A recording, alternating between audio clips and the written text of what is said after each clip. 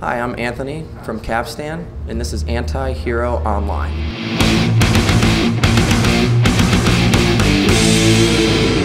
Vans Warped Tour. This is the final cross-country run of the tour. What does it mean to you to be involved in this last historic run of this tour? It is an extremely fulfilling feeling, very, very rewarding. Just lucky to be here every single day. And I love the grind. I love I've immersed myself in it, so it's wonderful. And how are you guys kind of dealing with the daily demands of Warped Tour and the pressure and the longevity that this tour is? We're doing pretty good with it. We've already had some issues happen with like our bus and things like that, but we push through it every single day, and now it's normal. It's just like it's another day, and you know we constantly want to keep the energy up, gain as many new fans as we can out there every day in the lines, trying to sell CDs towards the end. You know, because we are a new upcoming band, and those connections are important.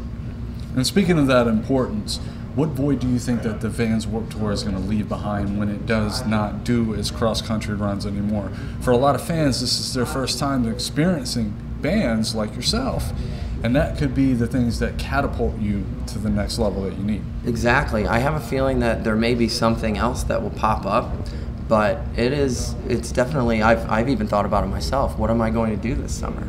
You know, what am I going to do next summer? You know, and now we're starting to work out the kinks and getting the hang of it, and it's a bummer because next year would have been super solid. You know, now that we've been in for 20 days. So. And do you think that bands are going to use this as an opportunity to kind of do some community tours? So like the friendships and bonds that you have developed here, carry that over into the next summer and do some tours together? Oh, absolutely. Yeah, I feel like it's very important networking when you're out here too, and go and watch as many bands as you can, just like the fans do, but sometimes you may discover your next favorite act even. And how do you kind of find the time to be able to go to the stage? You have to pick and choose. You have to pick and choose your moments, that's for sure. But sometimes the schedules will line up and you have your entire day ahead of you, or you're in between. You know, if you see, oh, well, this person's playing and I have this long until press or until catering, and you can go ahead and just watch, and you just pick the times realistically.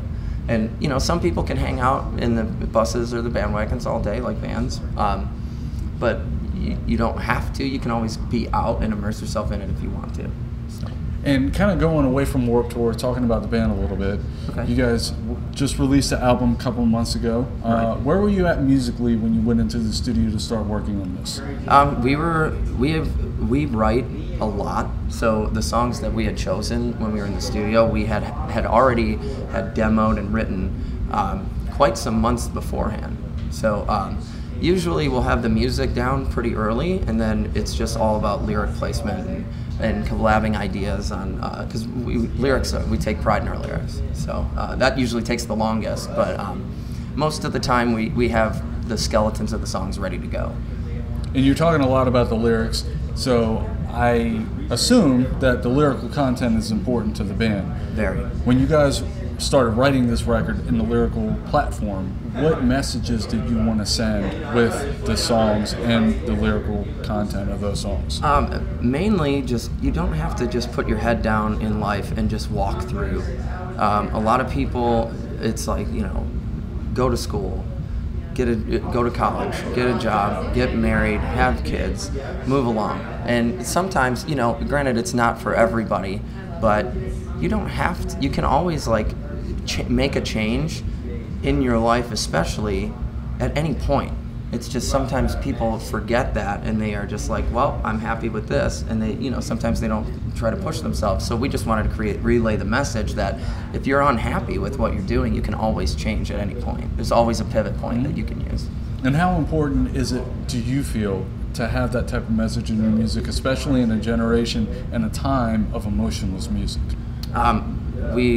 Emotion is key, in my opinion. That's why we started writing, just to have that connection, because music helped me throughout my life. And you know, I would take a lot of lyrics very personal from other acts, and we just want to spread that emotion and connection with the people that give us the time of day to listen to our music. And when Warped Tour wraps up, what is the plan for you guys after this? Well, we're gonna be hitting the road in the fall, and we are also going to be working on some new music come next year. And when you guys go back into the studio, how do you want to elevate the band and evolve the band further? We're gonna push some limits. We're gonna keep it relatable, but we're gonna continue to push the envelope and try to make different genres more tastefully intertwined in our music, and continue on taking major pride in our lyrics.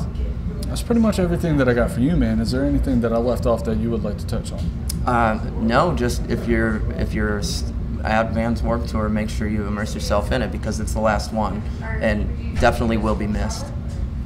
And where can people find you on the social media? Where can they keep up with the music, any releases, and any news? We're on all digital platforms for music. Spotify is a huge one for us, and Facebook, Instagram, Twitter, we're everywhere. So. And what do they need to look for? It's at Capstan_band. There we go. Awesome. Some people would forget that underscore and never find it. That's true.